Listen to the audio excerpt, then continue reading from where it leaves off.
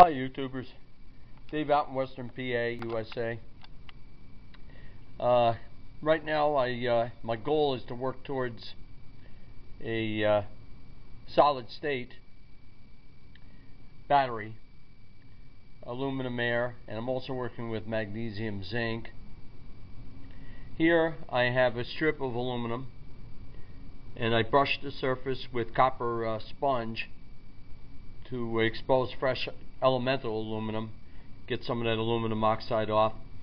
And I have Murray Smith's polypropylene sheet. I have another video on that, and there's some others that people have done. Polypropylene sheet that protects sleeves, cut a rectangular section, and with Asbury Graphite Mills Incorporated, a gift from them, Asbury, New Jersey, I took their flake graphite and according to Murray Smith's directions and discovery, rub it vigorously into the polypropylene sheet. This just happens to be red coloration. It's C-Line Topper. That's the company. And rub that in really well until I was getting a low resistance. I got it as low as 150 ohms, which is I would say that's pretty darn good. And what I did with the aluminum strip, I covered it with a thin film, which you can see there, of polyvinyl alcohol. It was prepared from material I had in the stockroom, Baker's polyvinyl alcohol, and it's 99 to 100% hydrolyzed, so you have to be very careful that you don't have a lot of polyvinyl acetate in there. I want the alcohol functionality. What I did was take up about 4 grams of the polyvinyl alcohol in 100 milliliters of distilled water, heated it up, first added a little bit of dipropylene glycol. You could try using glycerol as well, and soaked it with that a little bit. It just helps to dissolve that polyvinyl alcohol readily. Heated it up to around 80 degrees until it was homogeneous, and then forecasted into plastic weigh dishes and left it in the fume hood overnight to get and the dipropylene glycol helps too to give it plasticity. It's a plasticizer, of course, and that really helps to get you a thin film membrane that you can work with. Now, it's not ready to use. What I do is I soak it in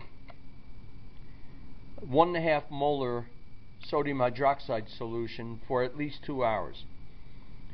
And that sodium hydroxide solution will soak in there really well.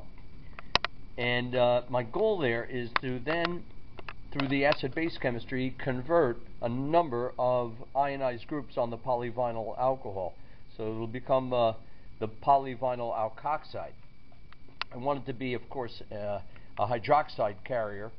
So I want it to be a membrane, a solid electrolyte, which will allow the passage of hydroxide. And of course right now that thin film is wet with aqueous solution, but I want to see if it continues to function as the water evaporates. But one thing I know right away, it is passing through the membrane. Now here I have Murray Smith's polypropylene sheet that's been rubbed vigorously with graphite flake, and that is the cathode. The aluminum, of course, is the anode. I have the membrane there in place, and it is soaked with the sodium hydroxide solution, and we'll see over the next 3-4 days as that water evaporates if that membrane will continue to be functioning. So we know it is right now. We wouldn't be drawing current. Okay, what's the open potential, the open voltage? Well, it's a 1.45 volts. Could be as high as 1.7, but under these conditions, 1.45. Now let's see what the current is. That's what I'm concerned with. And I'm going to microamps and I'm coming in at about 585 or so, 590 microamps, and that is pretty good. And see, it's holding its own. That's important. So I will be working, actually my goal here is to go pure solid state. The power output on such batteries will not be great, but it'll be steady. There'll be a steady outgoing current to rely on.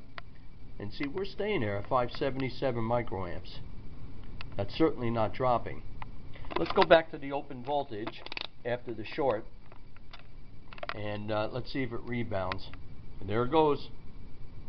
So that'll make its way back to where it was. It's going up. And I'll work on getting some air in there, of course, because we want oxygen flow.